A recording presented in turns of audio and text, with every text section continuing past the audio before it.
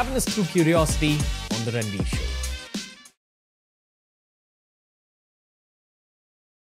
What's the workings of the BJP as a party on the inside? Right now, there's nothing. It's all broken up. We have a very wonderful party constitution. All that has been disrupted. Everything is nominated by Modi. So Modi and Swamy, they are only two members whom you can call as genuine members of the party. What about pre-2014? Well, much before pre-2014. There was elections regularly. There were changes in the presidentship without anyone deciding who it will be. There was voting. It was one of the finest systems that had been there from Jansangh days. And that has all been thoroughly disrupted by Mr. Modi.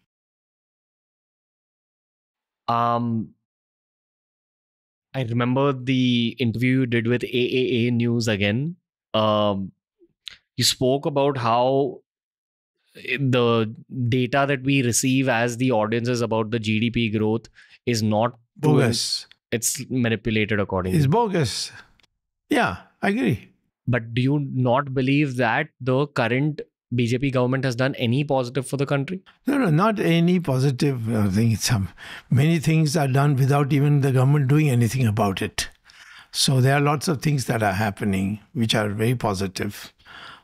Indians, for instance, going abroad, that's not the government doing it. There are people who strive to do it. They go and make money.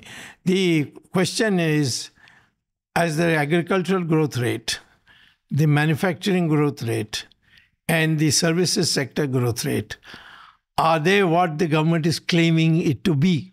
8%, 9%. Rubbish. It's not more than 4%. How do I know that? Because I recalculated the whole thing. One of the things that they are doing is they are evaluating GDP at current prices. That means it includes the inflation.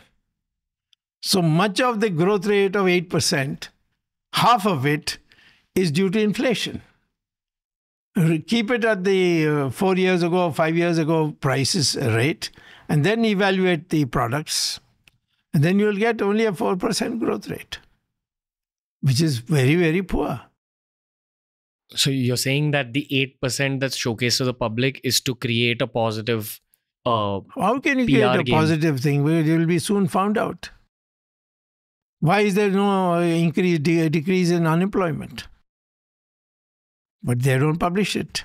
I've got a copy of it. So realistically, practically, what's India going to look like in 2030? What is India going to look at 2030, assuming that Mr. Modi is going to be the Prime Minister? Yes. It will be 1930 of United States. Recession and unemployment? The Great Depression. We'll be in a massive depression.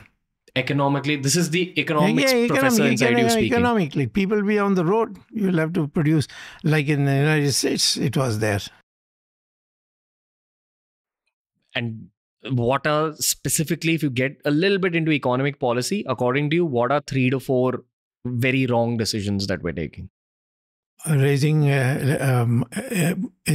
income tax rates regularly, hiking the interest rates, which discourages people, not caring about the demand side of the economy, and going for the supply side.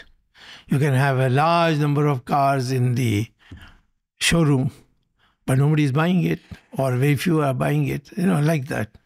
So inventories are growing. So this narrative of us getting into manufacturing, that we should be getting into manufacturing. We must produce demand. Demand is very poor in India. Because most of our population is... Yeah, there are no much income, we see. The inflation is eaten up most of it. So if you were in charge entirely of policy, you would first and foremost cater to increasing demand by elevating poorer sections of society. No. I will start by abolishing income tax. And I will create a huge new mentality in the country. People will jump with joy. You don't know how much they will jump with joy. And that money, I will tell them, put it in the bank that you're getting. And it'll give you not 4%, 5% interest rate. We'll give you 9% interest rate. And then use that money for investment. People will save gladly. If you say that for 5 years they will get 9% interest, everybody will come and put the money there for you. What's the point of having high income tax? What's the point? There's no point. Income tax, you can't collect it. Who collects it? So it's all been collected for the personal pockets of the income tax people and the ministers who get a cut. So you don't think that the high income tax is going towards the development of the nation? Not at all. But all this progress that we see, at least in roads... Which progress? They are all... roads. How much does it cost to build a road? That's because of Gadkari. Nothing else. If there was no Gadkari, you would have had potholes like you had in Bombay. Every monsoon, whatever road was built, it just goes into potholes. But he's also receiving the money from somewhere to do that job, right? Like, which one? I'm trying to understand economics better. I'm not trying to... Yeah. You tell me what money? I mean, okay, for example, everyone who is pro-BJP would always showcase everything that Nitin Gadkari has done as an achievement of the Modi government. Of course they will, but why is it not happening elsewhere? I mean, my question is, so even with this 2% income tax thing, I think you'd spoken about it on AA News, that you want to reduce income tax rates to 2%. Zero. Okay. Even if it's zero, will Nitin Gadkari get the same amount of money to build out all the roads? He doesn't need to. He's getting enough money by using the usual methods. That is of saying that the payment will be made to those who build the roads after their roads have been built. So there are variety of ways he has shown great dexterity that even if you cut your thing, he will get the work done by saying, okay, you do this and then I'll give you plus 2% more. Dexterity is the word. Basically, sort of, in a way, some sort of business acumen. But this is not the word he should be doing. He should be given money. What is that difficult? Suppose there is a shortage of demand in the country. I print notes. That's not inflationary, because that money that goes to the unemployed who become employed and get their salary, and they'll go to the market and spend it. And so the supply glut will be over. Today's problem is that the demand side is weak. Supply is plenty, relatively. So to correct that, the best thing is put money in the pockets of the people. And therefore abolish income tax.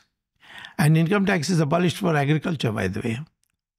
It is not paid much by the rich because they got chartered accountants and corrupt income tax officials. And those below the poverty line, they don't pay. So it's in the middle class, the upper middle class, which are the innovators, which are the educated people. They are all suffering. They can't pay for their schools. Today, the schools are getting so expensive, they can't send somebody to IIT for education because the fees required is very high. You're a Harvard professor. Yes. In economics. Yes. Why do you think your voice or your thoughts are not heard then? That's not got anything to do with Harvard or my voice, you see. He said, basically, I'm a political threat.